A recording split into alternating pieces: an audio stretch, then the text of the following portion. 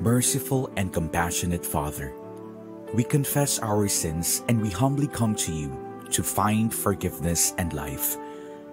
We come to you in our need to seek your protection against the COVID-19 virus that has disturbed and claimed many lives.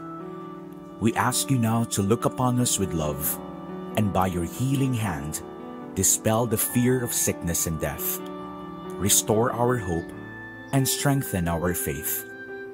We pray that you guide the people tasked to find cures for this disease and to stem its transmission. Bless our efforts to use the medicines developed to end the pandemic in our country.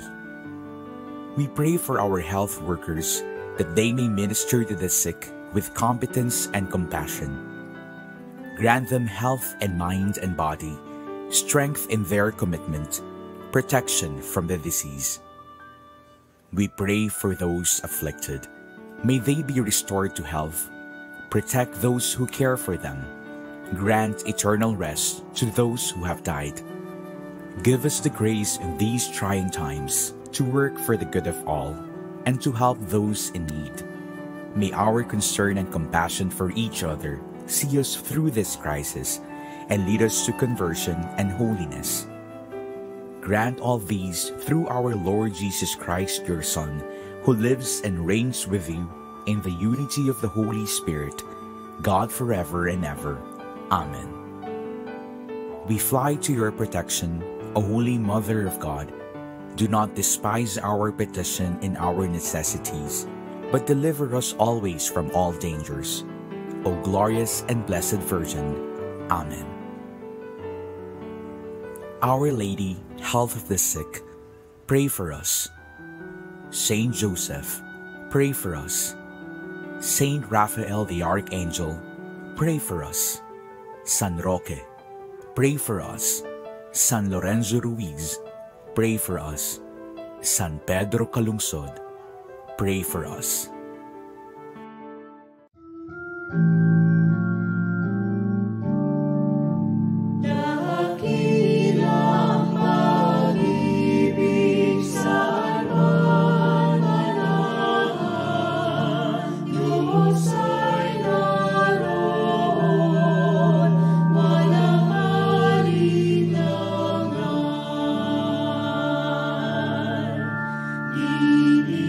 Ponta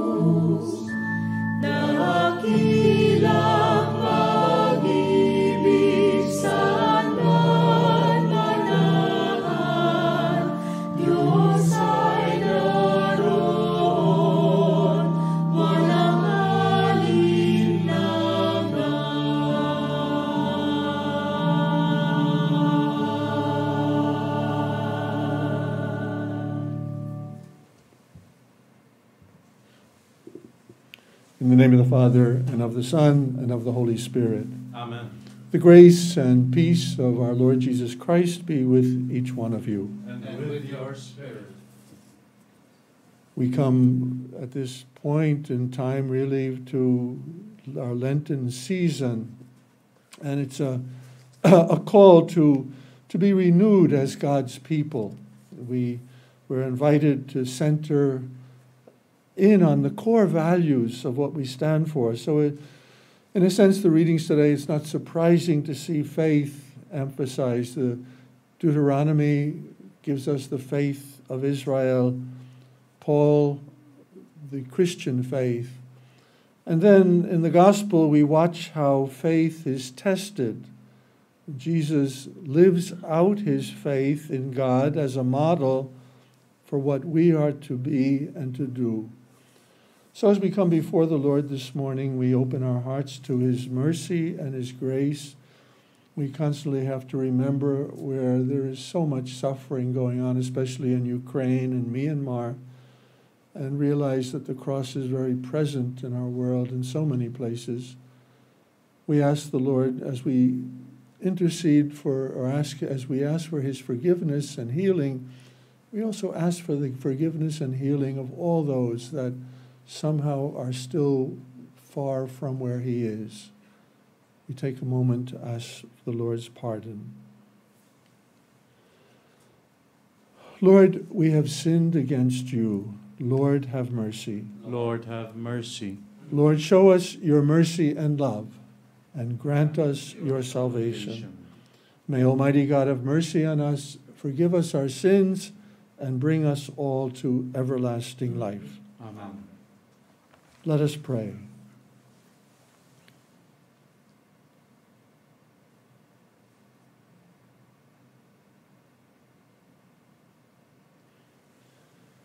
Almighty God, grant through this yearly observance of Holy Lent that we may grow in understanding of the riches hidden in Christ and be worthy to pursue their effects. Through our Lord Jesus Christ, your Son, who lives and reigns with you in the unity of the Holy Spirit, one God, forever and ever. Amen.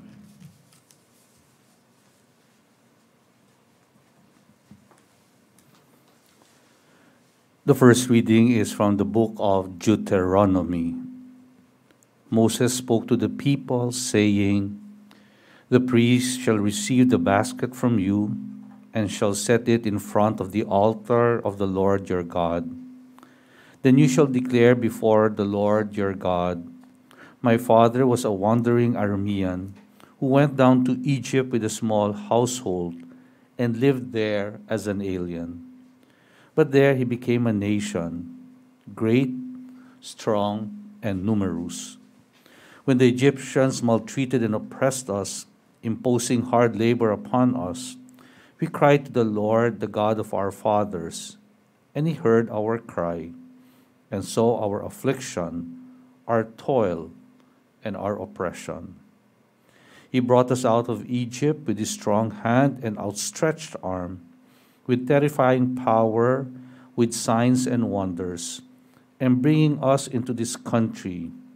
He gave us this land flowing with milk and honey.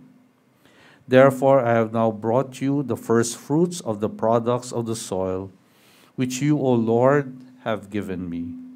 And having set them before the Lord your God, you shall bow down in his presence."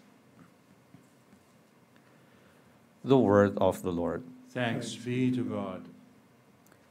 Be with me, Lord, when I am in trouble. Be with me, Lord, when I am in trouble. You who dwell in the shelter of the Most High, who abide in the shadow of the Almighty, say to the Lord, "My refuge and fortress, my God, in whom I trust." Be with me, Lord, when I am in trouble. No evil shall befall you, nor shall affliction come near your tent. For to his angels he has given command about you, that they guard you in all your ways. Be with me, Lord, when I am in trouble. Upon their hands they shall bear you up, lest you dash your foot against a stone. You shall tread upon the asp and the viper. You shall trample down the lion and the dragon. Be with me, Lord, when I am in trouble. Because he clings to me, I will deliver him. I will set him on high because he acknowledges my name. He shall call upon me, and I will answer him. I will be with him in distress. I will deliver him and glorify him. Be with me, Lord, when I am in trouble. The second reading is from the letter of St. Paul to the Romans. Brothers and sisters, what does Scripture say? The word is near you, in your mouth and in your heart. That is the word of faith that we preach. For if you confess with your mouth that Jesus is Lord, and believe in your heart that God raised him from the dead, you will be saved. For one believes with the heart and so is justified, and one confesses with the mouth and so is saved. For the Scripture says, no one who believes in him will be put to shame, for there is no distinction between Jew and Greek. The same Lord is Lord of all, enriching all who call upon him. For everyone who calls on the name of the Lord will be saved. The word of the Lord. Thanks be to God.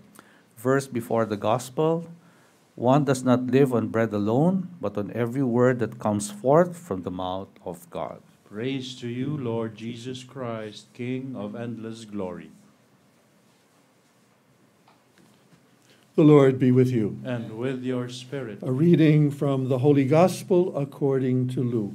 Glory to you, O Lord. Filled with the Holy Spirit, Jesus returned from the Jordan and was led by the Spirit into the desert for 40 days to be tempted by the devil. He ate nothing during those days, and when they were over, he was hungry. The devil said to him, "If you are the Son of God, command this stone to become bread." Jesus answered him, "It is written, one does not live on bread alone." Then the devil took him up and showed him all the kingdoms of the world in a single instant. He said to him, "I shall give to you all this power and glory, for it has been handed over to me, and I may give it to whomever I wish. All this will be yours if you worship me." Jesus said to him in reply, "It is written, you shall worship the Lord your God. With him alone you shall serve." Then the demon led him to Jerusalem, made him stand on the parapet of the temple, and said to him, "If you are the Son of God, throw yourself down from here, for it is written, he will command his angels concerning you to guard you. And with their hands they will support you, lest you dash your foot against a stone." Jesus said in reply, "It also says, you shall not put the Lord your God to the test." When the devil had finished every temptation, he departed from him for a time. The Gospel of the Lord. Praise to you, Lord Jesus Christ.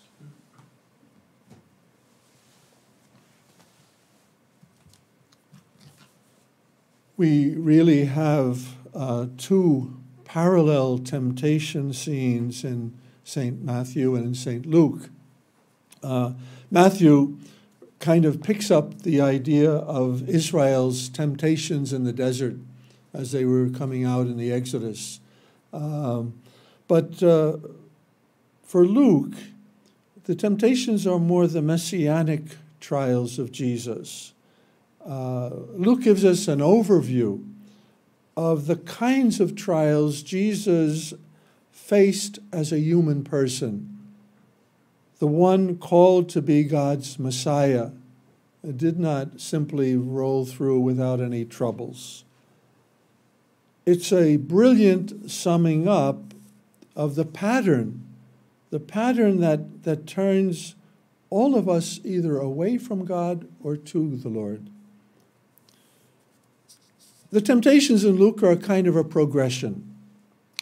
They go through what you might want to say are the 3 P's. The P's of possession, power, pride. The possession, the first one, what we need, bread. The ordinary things in life we do without really going beyond them. But there's more to life than eating, clothing, housing, as important as those things are. We can get immersed in things and miss the depth of the Spirit that we are called to really embody: wonder, compassion, appreciation, values, principles. These go beyond those basics. Reduced to simply the basics, we're like animals. We have food, we sleep, sex, work, entertainment.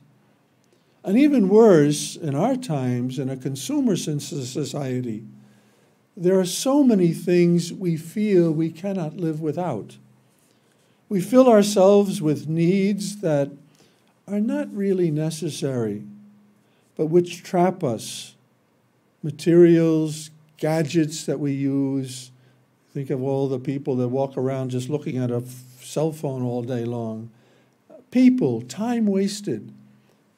Whatever people let their hearts get wrapped up in, they become like thorns that grow up and choke the seed, soak off the life of the seed.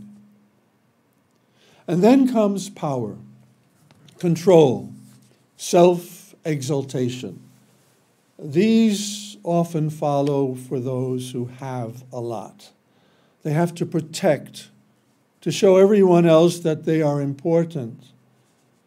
And Satan shows Jesus the kingdoms of the world in one swell, with all their splendor in one vision. And for us, those could be really whatever are really the things that hold us. Family, sometimes, our social context, whatever leads us to honors, respect, people looking up to us. Make a name for yourself. Be famous. Be number one. We hear that so often. So what? You end up, they give you a big thing in the paper and a big tomb, and there you rest. There's a story from Alexander the Great, who ordered that as he was being led to his burial, they should not wrap up his hands in a burial cloth. He said, let everyone see them. Let everyone see that they're empty. Alexander was born into one empire and he conquered another. He possessed, while he was alive, both worlds, the East and the West, and all their treasures. And yet dead, he could not retain even the smallest portion of them. The poorest beggar and the great Alexander were in the end on equal basis. And then the third one, so possessions, power, prestige, pride, where we blow our self-image up so much and we take over from God. We take over and become the ones who want to control God. We tell God what life is supposed to be. Remember in the Genesis story of Adam and Eve, the serpent tells them, you will be like gods.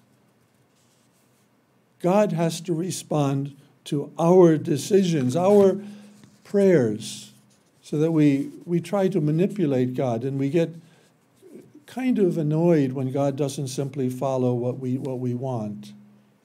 It's a very false view. It's very self-destructive. I think Lent is a time to set our vision straight. We're invited by the church to walk closer with Christ, with Jesus, as he goes to Jerusalem, as he goes to the cross and resurrection. And when you look at it, how does Jesus react to those three P's: possessions, power, and pride. First, there's simplicity, even poverty. He does pray for daily bread, but you notice he does that only after focusing on our Father, your kingdom come. It's God first. Needs are put in the context of the more important things. The higher calling to be fully human, not just the animal part of ourselves.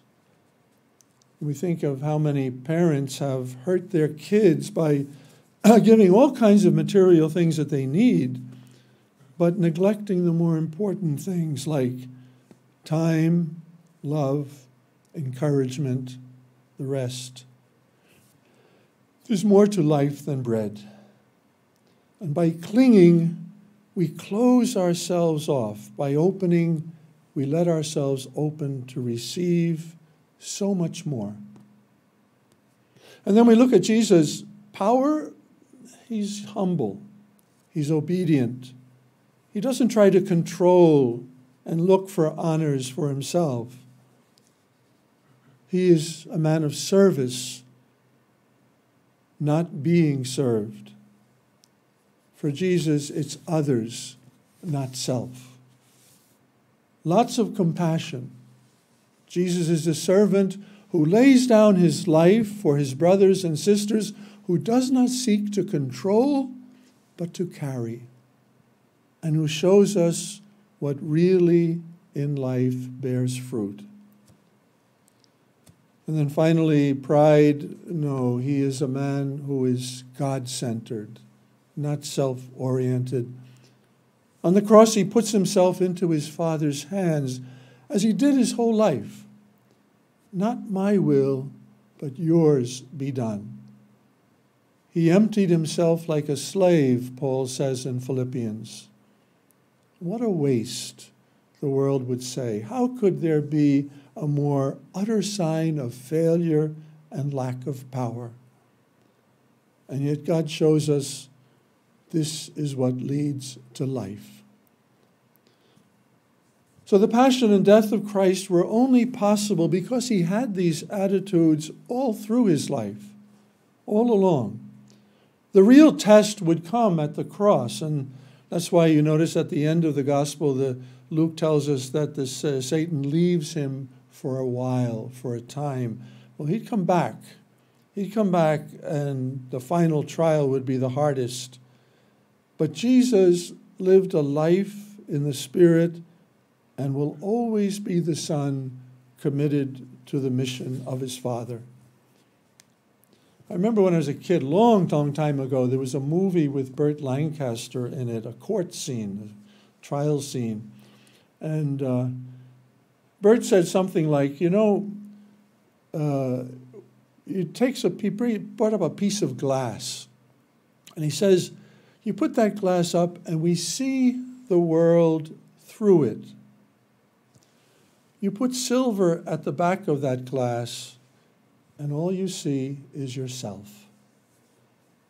Lent, I think, is a time to clarify the glass, to look with the eyes of Christ and to grow with him towards what truly leads to life: his simplicity, his humility, his obedience, his commitment to God and the ways of God. We want to walk with Jesus during Lent to rediscover what is real, what is the way, the truth, and the life that he brings us. It's so often clouded over by the world's version of it. His poverty and freedom rather than our own possessing and being possessed, detaching ourselves from whatever bread might be for us. His service and carrying others rather than controlling them. His charity, his concern, the good works that flow out of these. And then his humility so far from the world's false pride. The prayer and listening that opens us up to where God is in our lives, so that we may really turn to him and be saved. It's like the buds that are warmed by the sun's light and discover in themselves the power to burst forth in the flowers of new life in springtime. That's the season in many parts of the world during Lent and Easter, spring, the coming back of light and life to the world. And we hope that really in our own Lenten observance and our desire to stay with the Lord, that we may grow in the deeper appreciation and reception of that life and light in our lives as well.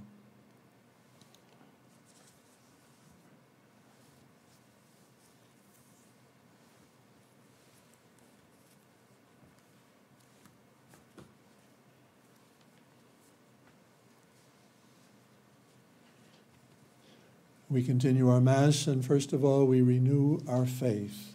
I believe in God, the Father Almighty, Creator of heaven and earth, and in Jesus Christ, his only Son, our Lord, who was conceived by the Holy Spirit, born of the Virgin Mary, suffered under Pontius Pilate, was crucified, died, and was buried. He descended into hell. On the third day he rose again from the dead. He ascended into heaven and is seated at the right hand of God, the Father Almighty. From there he will come to judge the living and the dead. I believe in the Holy Spirit, the Holy Catholic Church, the communion of saints, the forgiveness of sins, the resurrection of the body, and life everlasting. Amen. Heavenly Father, renew us in your covenant of mercy that leads us to everlasting life. With humble hearts we pray, Lord, graciously hear us. Lord, graciously hear us.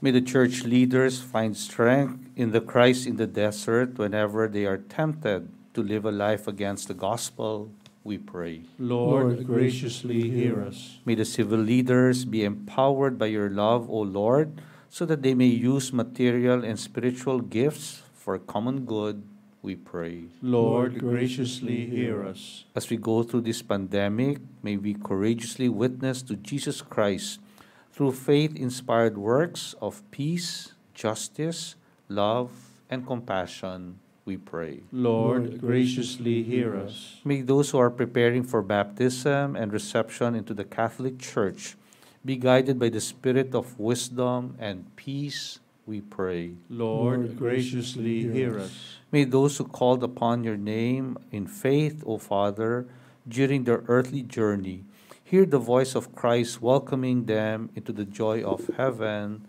we pray. Lord, graciously hear us. For those celebrating their birthdays, Al Panlilio, Chit Kuo, Marisa Diego, Father Steve Zabala, Maria Teresa Evangelista, Ana Mangajas, Kirby Halandoni, Min San Juan, and Ross Capili, we pray. Lord, graciously hear us. For the healing of Emily Quaso and Linda Docdocil, we pray. Lord, graciously hear us. For the repose of the souls of Victor Vitug, Leopoldo Valcarcel Jr., and Charlie Coanco, we pray. Lord, graciously hear us. For the special intentions of Benjamin Barreto, Lisi Puno and family, and Father Danny Isidro, the Society of Jesus, we pray. Lord, graciously hear us. And for all the intentions sent to our Facebook pages at JESCOM and Radio Katipunan, we pray. Lord, graciously hear us. We continue to pray also for the suffering people of Ukraine. We pray for those suffering in Myanmar especially, and there are many other places, but we raise those up to the Lord's goodness and mercy and strength.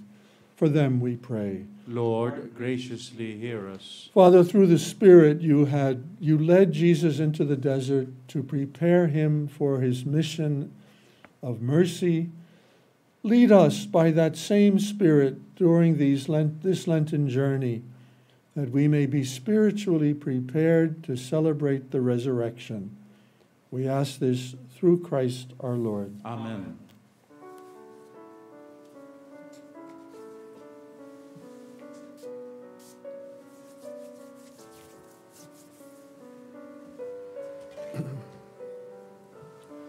Blessed are you, Lord God of all creation. Through your goodness we have this bread to offer from our earth. May it become for us the bread of life. Blessed be God forever. Blessed are you, Lord God of all creation. Through your goodness we have this wine to offer, fruit of the earth and work of human hands. May it become our spiritual drink. Blessed be God forever.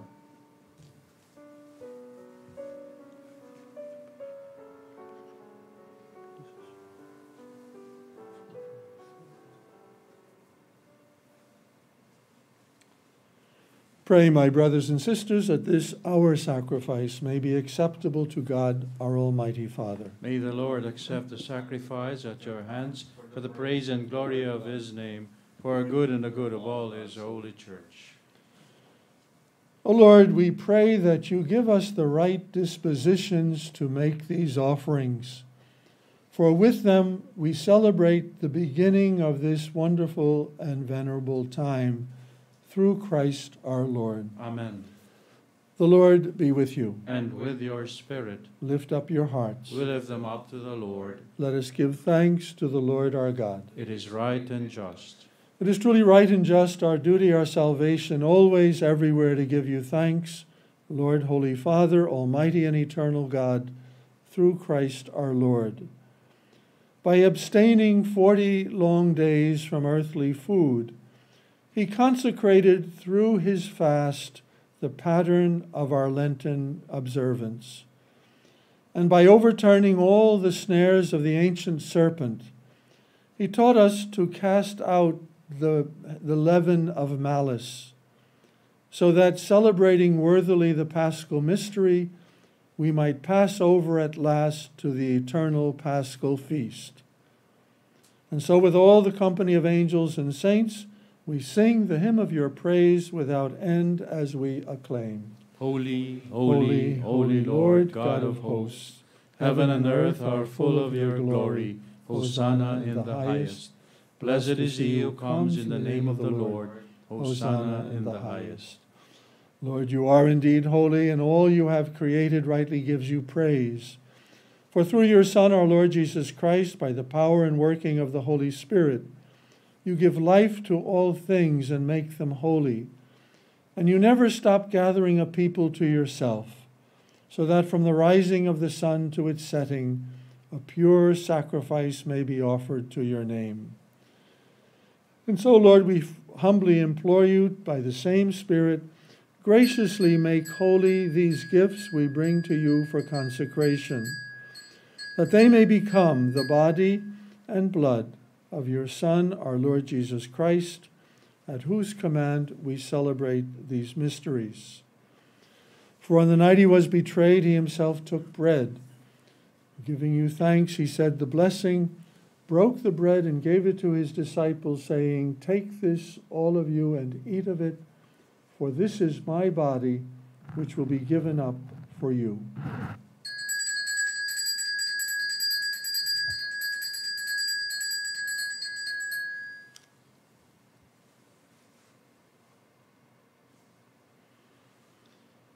In a similar way, when supper was ended, he took the chalice. Again he gave you thanks, said the blessing, gave the chalice to his disciples, and said, "Take this, all of you, and drink from it, for this is the chalice of my blood, the blood of the new, the eternal covenant. It will be poured out for you and for many for the forgiveness of sins. Do this in memory of me."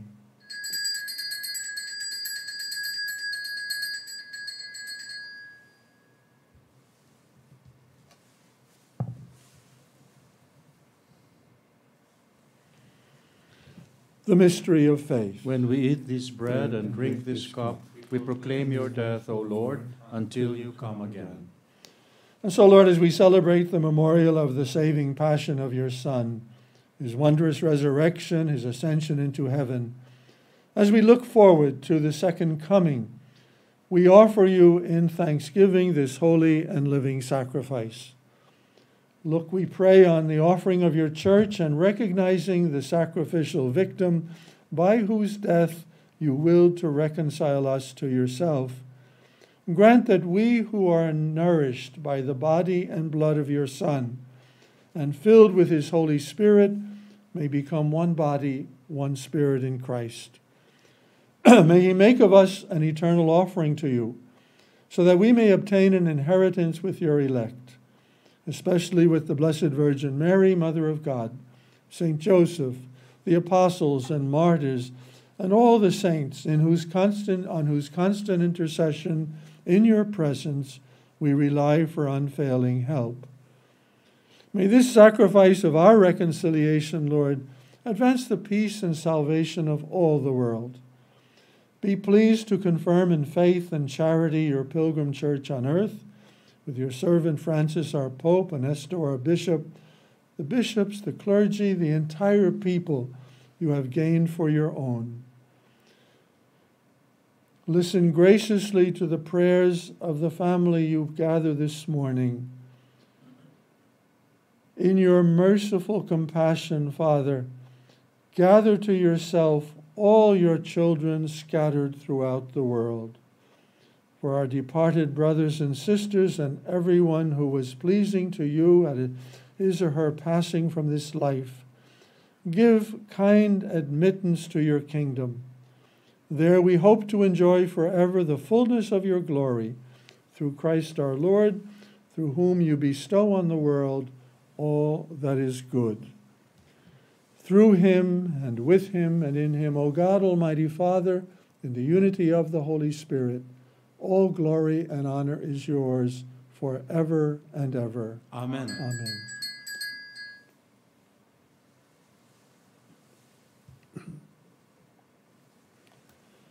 As God's holy people, then, we turn to our loving Father and pray with the faith and trust that Jesus himself had and chose us to have.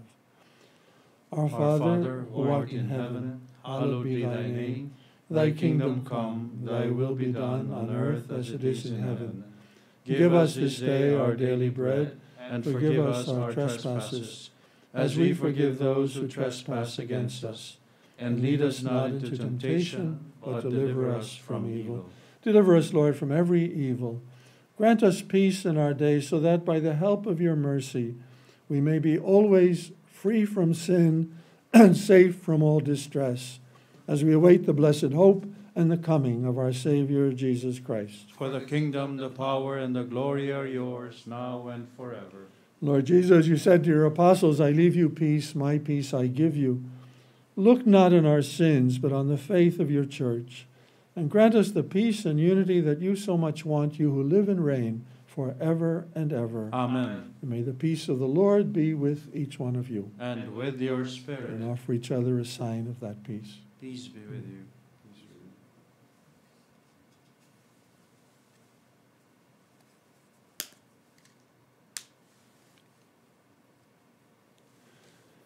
Lamb of God, you take away the sins of the world, have mercy on us. Lamb of God, you take away the sins of the world, have mercy on us. Lamb of God, you take away the sins of the world, grant us peace.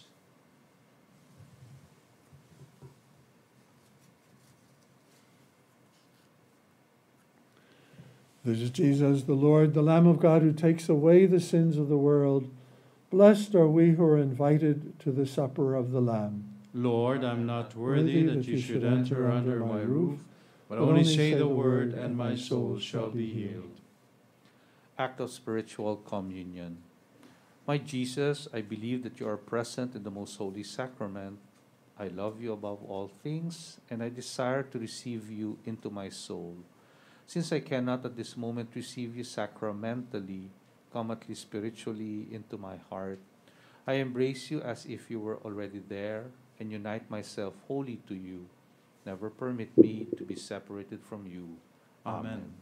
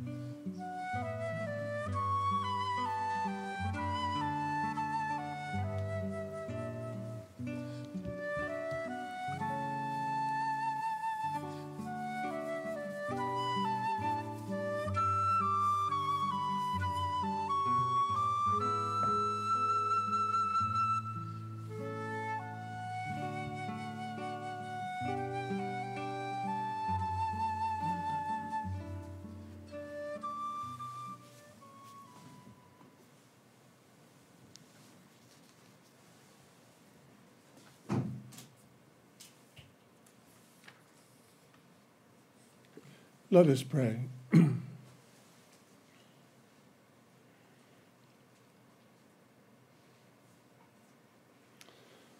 O Lord, we are renewed with the heavenly bread that nourishes faith and increases hope, strengthens charity. We pray that we may learn to hunger for Christ, the true and living bread, and strive to live by every word that proceeds from your mouth, through Christ our Lord. Amen. Amen. So thank you so much for joining and being with us in the celebration. We wish you all, everyone, a grace-filled time of Lent and growth more deeply in our understanding of the Lord and our desire to be part of what he's doing in our lives. Bow your heads and pray for God's blessing. May bountiful blessings, O Lord, we pray, come down on your people, that hope may grow in the midst of tribulation, virtue be strengthened in temptation, and eternal redemption be assured through Christ our Lord. Amen. And may Almighty God bless you all always, the Father, the Son, and the Holy Spirit. Amen. We go in the love and peace of the Lord. Thanks be to God.